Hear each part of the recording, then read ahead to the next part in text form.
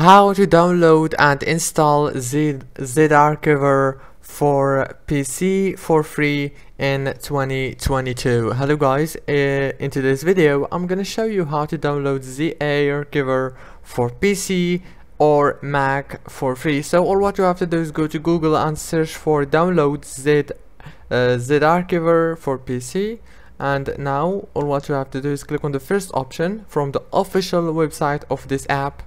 Now all what you have to do is click here on download for PC and wait a few seconds, and congratulations, it's gonna start downloading right here.